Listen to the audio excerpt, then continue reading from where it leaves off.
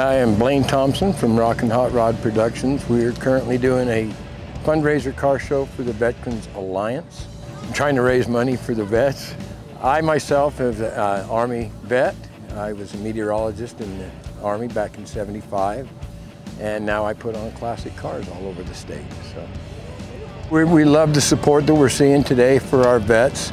There's 14 different car shows going on, and we have the largest one in Salt Lake right now. So it just shows that the public really does support our vets.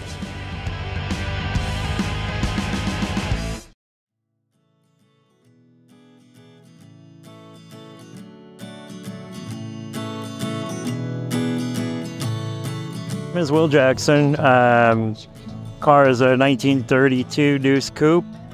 We originally had my dad that built this car.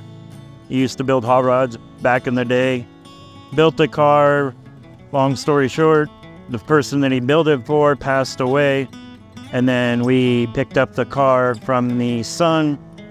Actually did the rest of the work on it, had it painted, went through, did all the interior, so all the work that you see on the car is what we have done to it since we bought it. I've had the car for about 5 years in our side of the family, so it's been a fun car, fun to come out of the shows for sure. I'm Jack Hansen. I own this 41 Ford pickup. I've had it about 18 years, and I really like it. I've done a bunch of stuff to it. There's still a lot of stuff to do it. It just costs more money. Thank you.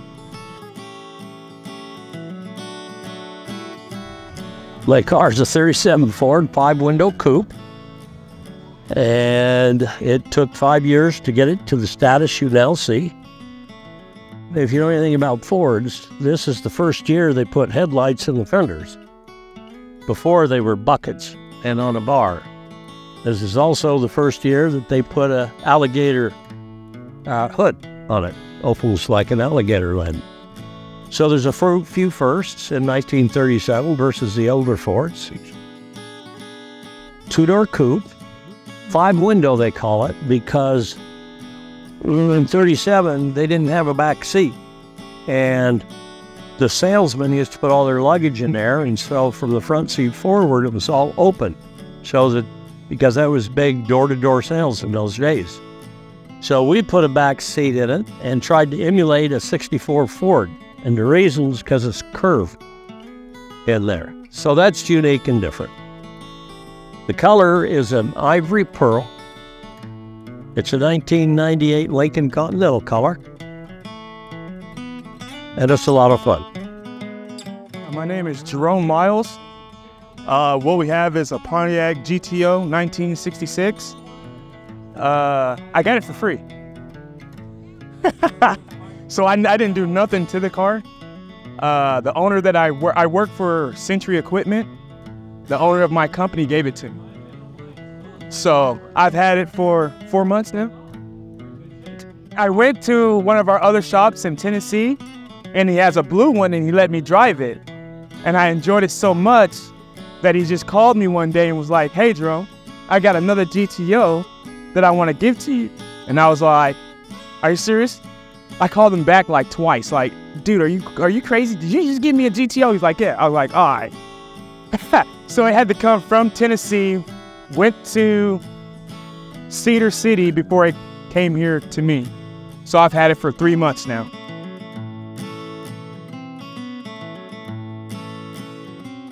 Hi, this is Don Kent. This is my 1961 MGA that I bought in 1983 from a Salt Lake Tribune want ads, long before internet and all that other stuff.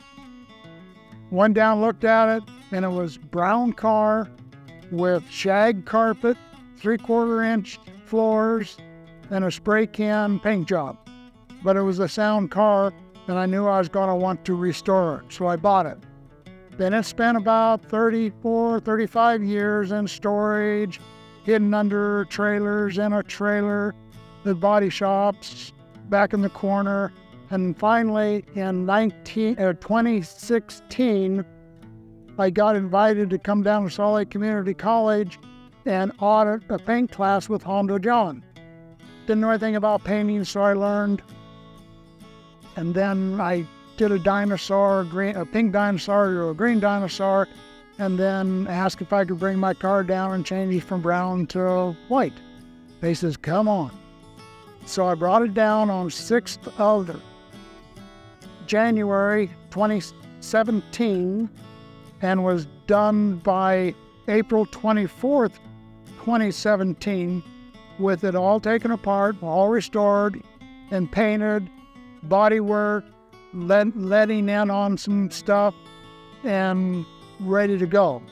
I had bought for 20 years all the parts for a restoration from all the best people. So when I got into it, I had absolutely everything in the world I needed to restore it in a short period of time, which I got to do. Then I've got lots of pictures chronicling it. After I took it out of the body shop, paint shop, then I did a month and a half in a garage that I had set up to do the interior, electrical, fuel, and all the other components.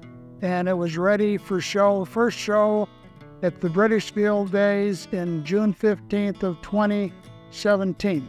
That's my story. Thank you. I would love to be a vet.